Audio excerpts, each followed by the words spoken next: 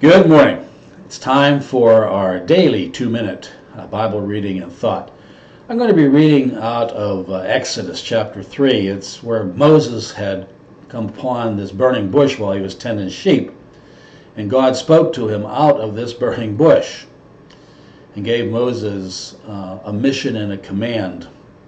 And I want to read that now from the 3rd chapter of Exodus, the 9th verse. This is God speaking and says, "The cry of the Israelites has now come to me. I have also seen how the Egyptians oppress them.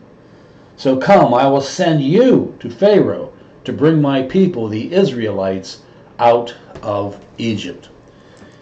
The people had been oppressed. The people had been kept as slaves. The people had been mistreated, abused, and beaten, and forced labors you can't even imagine. They cried out, "Where is God? Why is this happening to us? Why doesn't somebody do something? Why hasn't God done anything?" And God said, "I can see this and I can stand it no more." And he says to Moses, "I'm going to take care of this. I'm going to send you." And it reminds us, we should look around and say, what is it that I can't stand anymore? I remember in the cartoon Popeye. Remember Popeye, the sailor? And Brutus would do something mean to Olive Oyl, his girlfriend, or something. And Popeye would look around, he'd get this can of spinach, and he'd go, "I can't stands it, I can stands it no more." He'd squeeze that can, and he'd dip that spinach in him, and his muscles would flex, and he'd take off and clean Brutus's clock.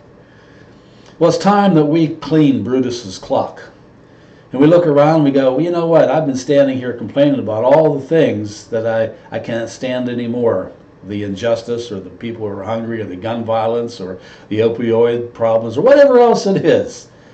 And I'll bet that my heart would find some special joy if I felt like, you know what? I was a part of the solution and not a part of the problem. If I was a part of the blessing and the joy of doing something great, how much more happy that would make me, how much more joy I'd have. I just think that maybe we should look around today. Think, what is it that we can be a part of to make life a little better for someone, or something, or some injustice to make it right? It doesn't have to be moving mountains. Just something that we can say, God, I know you're with me. I hear you from that burning bush. And I'm going to go do something, and you're going to help me, Lord. I just know that you will. I bet we'll find a joy in that. May God bless us today. Amen.